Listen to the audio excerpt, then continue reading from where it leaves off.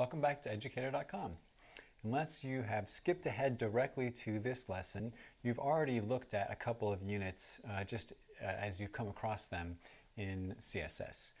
But this lesson is going to kind of give you the details on all the important units that you'll run into and talk about some of the differences between them so that you can make intelligent decisions about which unit to use instead of just going by which one I've used in the lesson. You can now choose your own units as you build your own code. So the first units we'll look at are the units that determine how to set a color. And there's a couple of different types of notation, and they're all equally good. There's not any one that's any better than the other. It's just a matter of preference and what's the most convenient to you, maybe what you find the most familiar. So first notation is hexadecimal notation, and this is if you can read in hexadecimal or count in hexadecimal, it starts with 0, which is the lowest number, and goes up to 9 just normally. And then after 9, you don't go to 10, you go to A, so that has a value of 10, B, C, D, E, F. So if you count that up, that's 9 plus A, B, C, D, E, F, 6, and that gives you the total number. So each one of these character spaces has that range instead of just your normal 10 if you're using alphanumeric or just alpha characters. So what this does is, well, there's actually two. There's sort of the shorthand and then the full version. You break this up into red, green, and blue.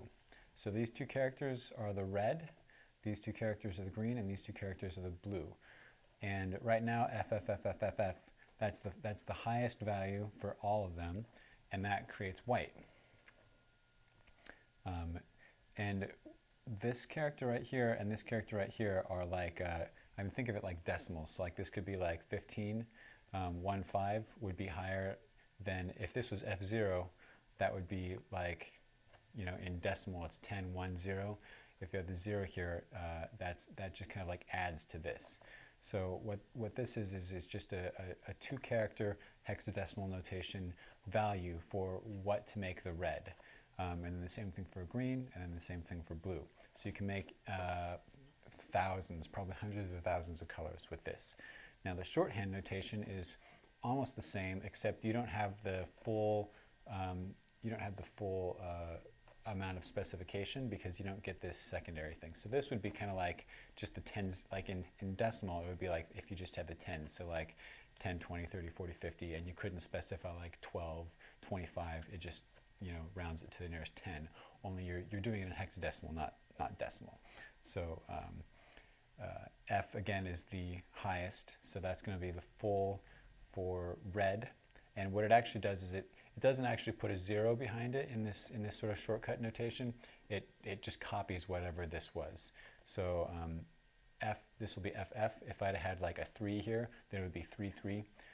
But this is FF 0, 0, 0, 0. So that's full red, nothing of green, nothing of blue. That's going to turn out as just full color red.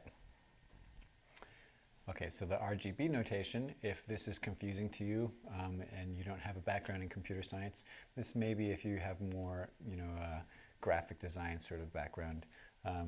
You can use, this is part of the value now, so you have to put this Rgb and then the parentheses, and then you put the red, green, and blue values in here.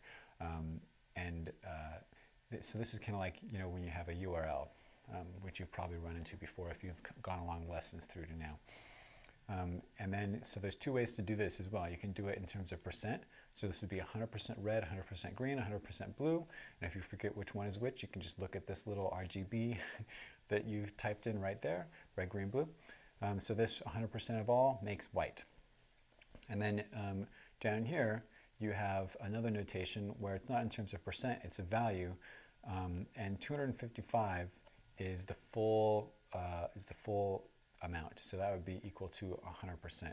And this just happens to be the same as the totals of the hexadecimal notations. So this gets you the same range as this, because with 2 digits in hexadecimal, you can count up to 255. And that's why you're using hexadecimal instead of just decimal, because it takes 3 digits in decimal to count to 255. So this 255, 255, 255 is white. That's full on all three. Anything, you can just scale down any of these other numbers to create any of hundreds of thousands of colors that you want.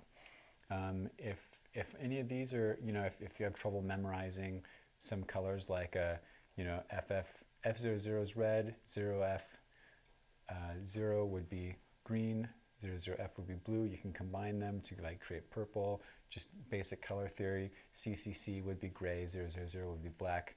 You can do the same thing in here.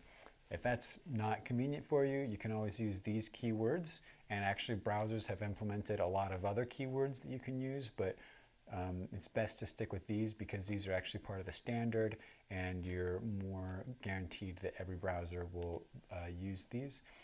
So these are just some colors that you can use as keywords, and you'll see me in the lessons doing this a lot, where I just type in the name of the color, and it automatically knows, blue will be 0255 or 00255, and it just computes it that way. So here's a couple of quick examples. These are all the same color, and the commas separate the different ways of indicating this color. So red, you could just type in red, or you could do the full hexadecimal notation or the shorthand hexadecimal notation. This is 100% 00 in red, green, blue, or 255. Same thing with green is in the middle here. Blue is here at the end. White is the full value for all of them, and black is the smallest or the 0 value for all of them.